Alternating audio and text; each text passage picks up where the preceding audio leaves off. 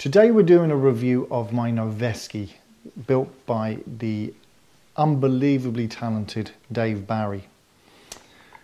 And here it is. This is my Noveske. It's an M4 variant, and every part of this has been custom built to within an inch of its life. This video is going to be in two parts. The first part is basically we're going to look at the internals of this particular piece. And the second part is we're going to look at all the externals, because they're the wow factor for me. So we're going to get into this video. You'll have to bear with me. I've been asked to do this video for a good while, and as you probably can see by my demeanor, I'm actually getting a bit tongue-tied because I don't know how to go about it. The biggest problem I have is this year Dave passed away, and you know, it's always a hard one to talk about. I'm not going to lie, I didn't know Dave particularly well. He was a friend on the airsoft field, and he was someone I was beginning to hang out with a bit. But he's been really, really sorely missed. And Dave and I had sat down and discussed the projects of making a few more gun tech videos, because Dave was, without a doubt, Ireland's finest gun builder. He really was anally perfect in everything he did with the guns, down to the internals, the externals. He just didn't miss a trick or a heartbeat in creating something special. So today we're going to have a look at the internals, and you're going to have to bear with me because I'm not a gun tech. I'm kind of guessing a few bits that he's done. So I have a lot of photographs now that we're going to throw up, and I'm going to give you a bit of a talk through of what I know he did to go about what he did. And if I get stuff wrong, you're going to have to just live with it and, you know, be nice to me. So as I say, this is my Dave Barry Noveske. We're going to get into this video on the externals, and then the second video in this series will be the externals. So, like every good gun builder, he asked me exactly what I was looking for in my gun, and then he assembled all the bits that he needed. He got all the externals together, which mainly were going to be Noveske stuff, and then he got all the internals. Now, this is where it's going to get a bit complicated for me, because I'm not a gun tech. Most of you guys will know what's what. Like everything, you've got to work neat, got to have the right tools to do the job. We used a GMP 9mm casing, and he gave it a good clean down before he started, which is apparently really important. Then he was going to fit the bearings, and what he does with the bearings, he uses a bit of Loctite to keep them in place, and then he pops the bearings in, and they should stay fairly good. He used a high temperature grease on the bearings so that they would keep nice and smooth. And then there was just the usual sort of touch-up of grease.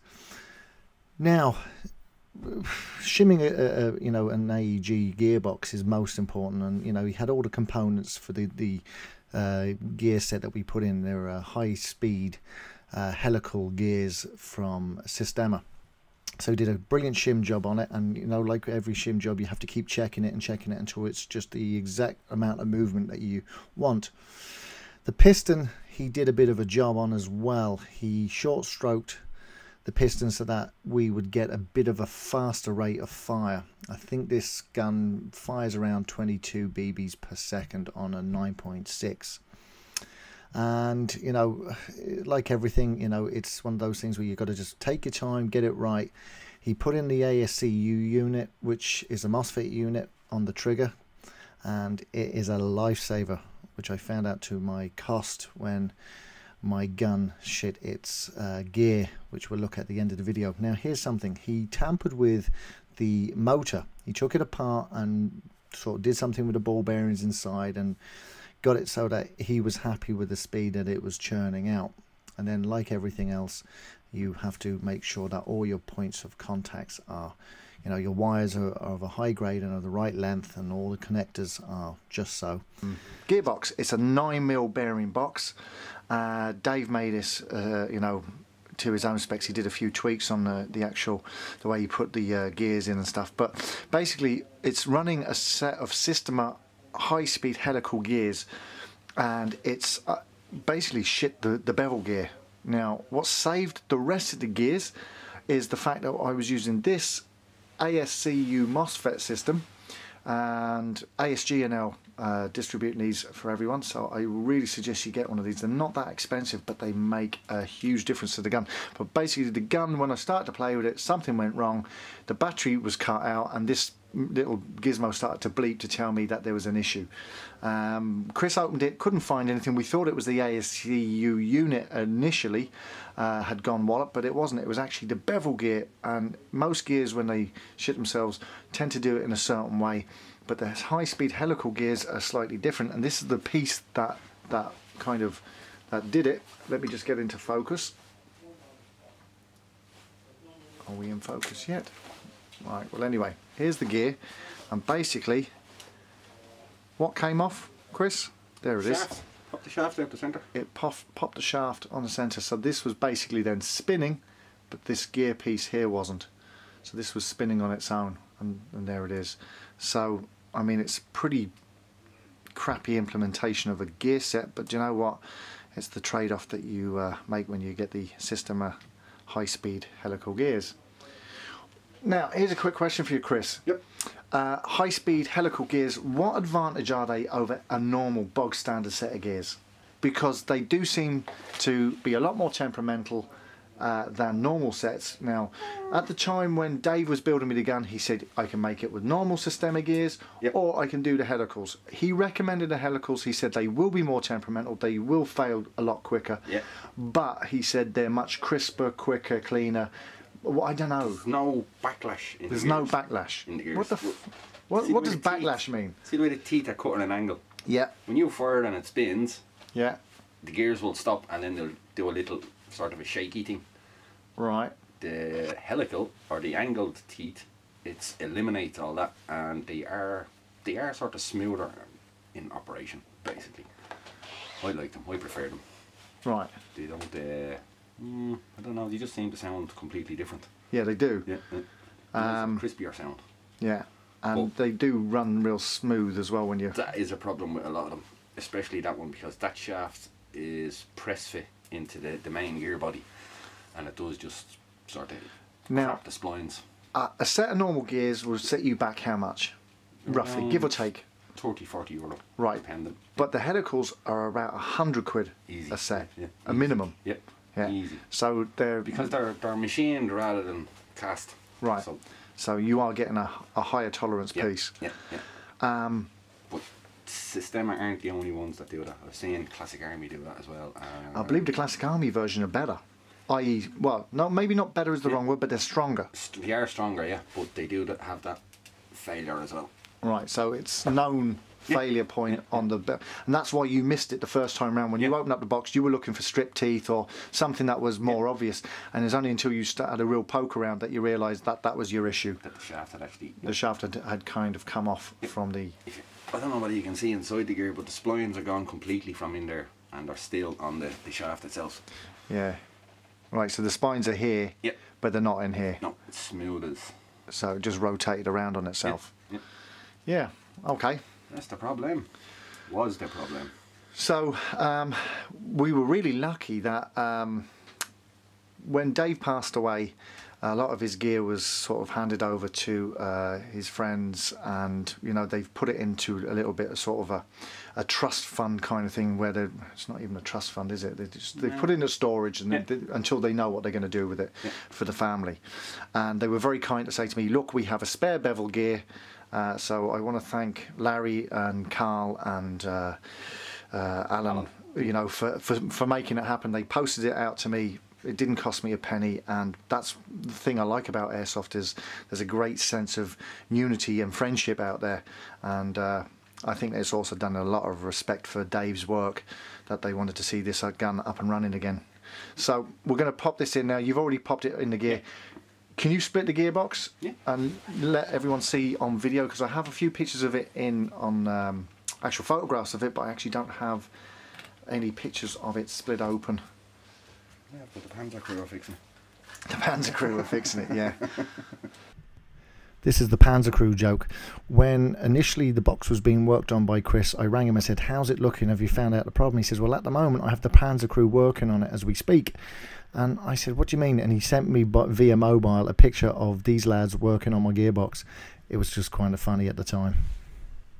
so this is what my gearbox looks like on video. We have the ASCU MOSFET system. It comes into, now you're going to talk me through this, Chris, because I haven't got a real clue what I'm looking at. Piston wise, what have we got here? Do you know what this make is? Or It's a Sistema. Sistema piston. Yep. And it looks like, I think it's a Sistema cylinder as well. Sistema cylinder. Yeah. Going up to the air nozzle, yeah? Yeah. Right, down here, what have we got? We've got the Sistema high-speed helical gears. Yep. So we've got the bevel gear, which is That's the replacement. this one. Yep. And we've got, which one is this, Chris? I don't know, can't remember that one. We always get This is spur gear. spur gear and sector gear, right? And then what's this plate here? That is tappet plate. Tappet plate. And then we've got the wiring in here for the MOSFET, which runs down Yep. below here. And ASCU trigger unit. ASCU trigger unit. You don't need to take it out. Well, it's out now. So that's, you can kind of see the, I'll just focus in a bit more on that. Oh, Sistema cut off the unit as well. So we have a close-up there now of the actual unit.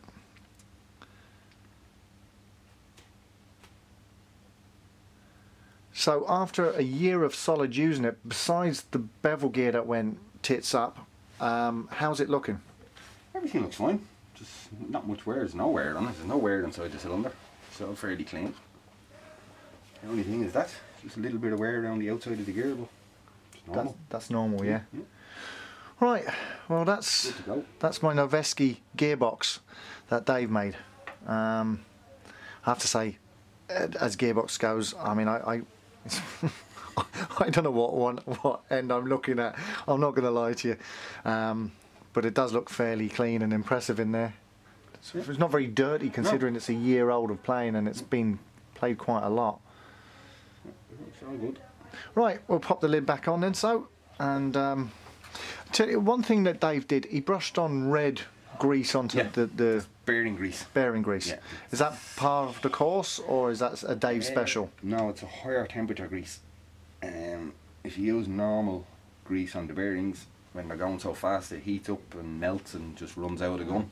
Right. The red stuff actually stays. You can actually still see it in there. Yeah, yeah. It's actually still in the bearings. It is, yeah. So it'll stay there. It won't drip out and run down the side. Yeah. So it'll stay lubed all the time.